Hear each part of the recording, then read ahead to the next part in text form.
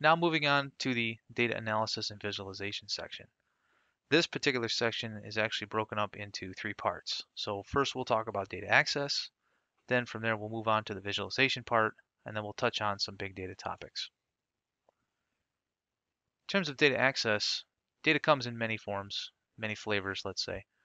So regardless of the type of data, its structure, or even its location, MATLAB can probably deal with it. We've added a lot of capability in this area. Specifically, I'd like to call out support for MDF files natively in MATLAB. We can now read and write Parquet files. That's new as of our 2019A, so that'd be the spring of 2019.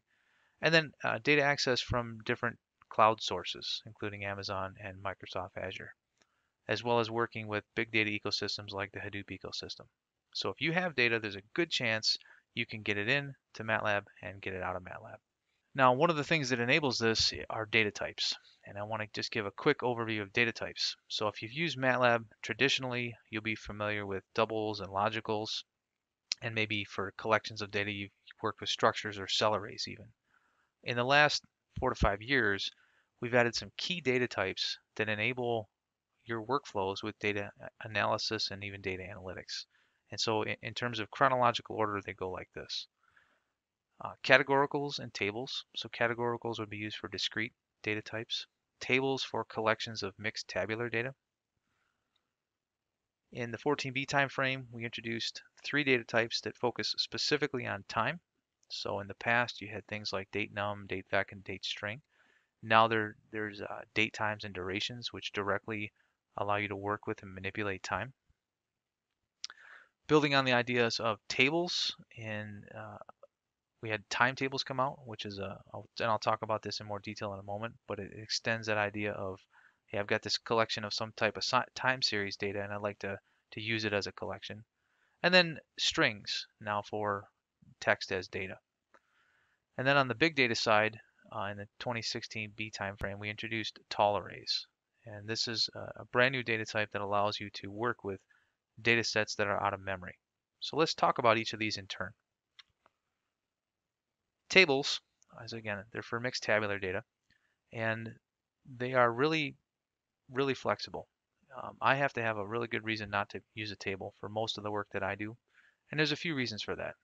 Data can be accessed by name, so you can say name of the table dot column name. So the columns we call variables, and this really ups the readability of your code and helps you remember what you're doing. Also, as you share your code with other people, it makes the communication a little more seamless.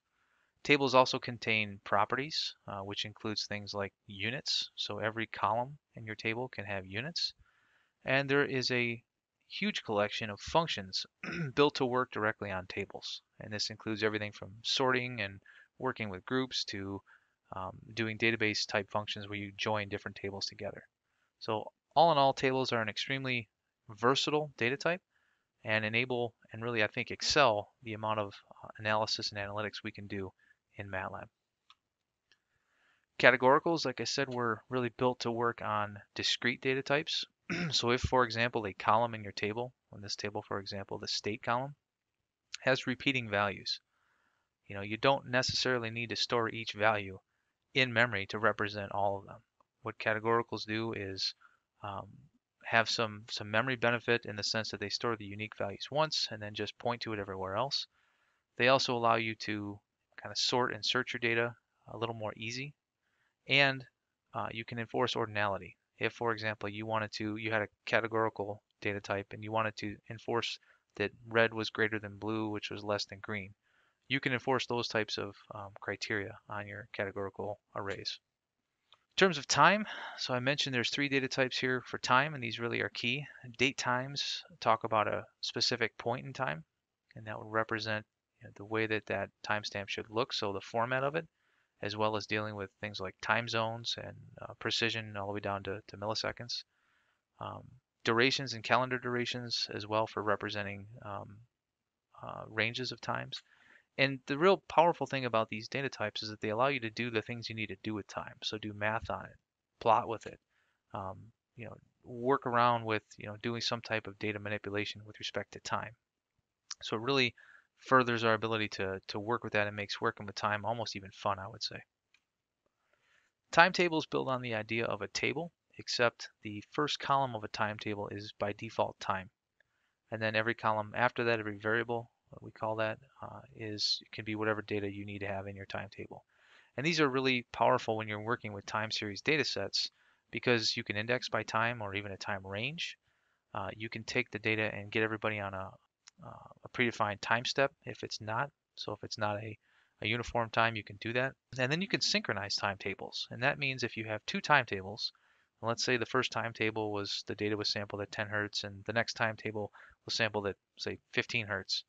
And you want to combine these data sets for whatever reason, to plot them or to do some type of calculation on them. Now that's a difficult problem to work with. You have to think about interpolation at that point and where do the points line up? What do you do when they don't line up? And there are, just like tables, there are functions built to work on timetables to address that problem directly. So there's a couple of functions, retime and synchronize, that go hand in hand with timetables that make this work much less painful than it used to be. Strings, the first time you'll see double quotes in MATLAB, like I've shown here on the screen, indicates to you that this is a string. So they are for representing text as data. They are faster than using cell strings because they're purpose-built just to work with text. And what I've shown you here is in the past, if I needed to look at a collection of strings and determine if they had the letters D, O, G in them, I could check to see if it's empty and then apply a string find to that. Now, the string family has a collection of functions or methods. One of them is contains, and you can say, hey, does this string contain DOG? And you'll get back the answers that way. So very, very powerful if you're working with text and makes it a lot easier than working with giant cell strings in terms of working with text as data.